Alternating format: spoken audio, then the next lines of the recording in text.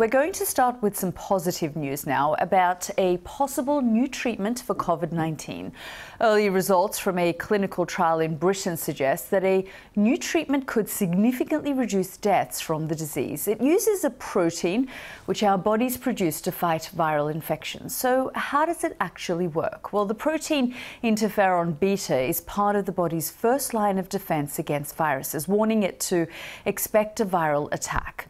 The coronavirus seems to suppress its production as part of its strategy to evade our immune systems.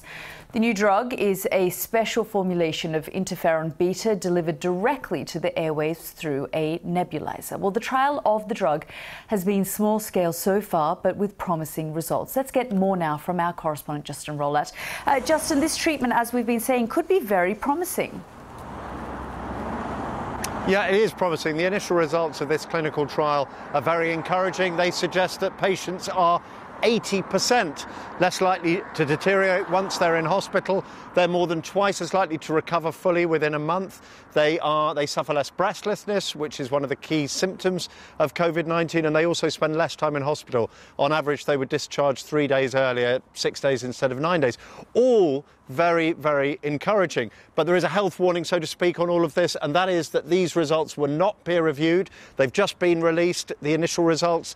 We didn't get the full data set, so the BBC is not in a position to confirm the findings of the scientists. But if they live up to what the scientists are saying that they do, then this would be, as you say, a very significant development in the treatment of coronavirus, not just here in the UK, but around the world. So, Justin, what happens now?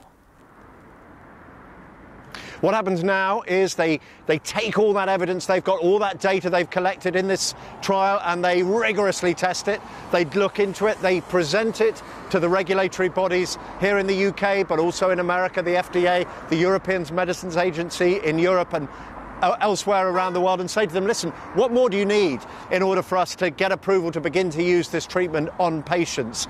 They've currently got another clinical trial looking at the use of this drug much earlier in the illness when people first catch it. That's actually the cohort of patients they originally thought would be most successful. So they're trialling that at the moment, but they'd like to expand it and all patients who can benefit from it to get the drug as soon as it's certain that it's both safe and effective.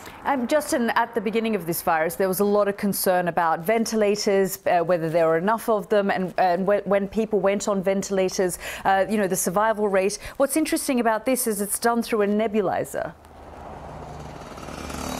Yeah, it comes through a nebulizer because what it does is deliver this protein that you talked about at the beginning there, delivers this protein directly into the lungs. As you said, the protein kind of orchestrates the body's immune response. So what it's really doing is getting your own body to attempt to overcome the virus.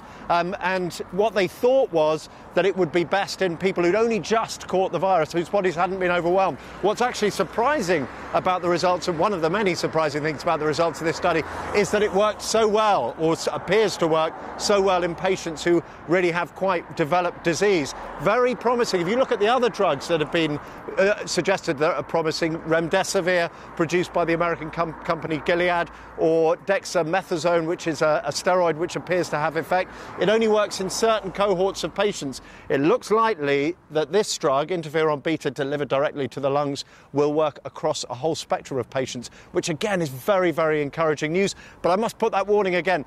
Early results, preliminary results from a small study, and we haven't yet had them confirmed by being reviewed by other scientists. But as you said right at the beginning, a very encouraging news on coronavirus treatment today. Justin, thanks so much for that update.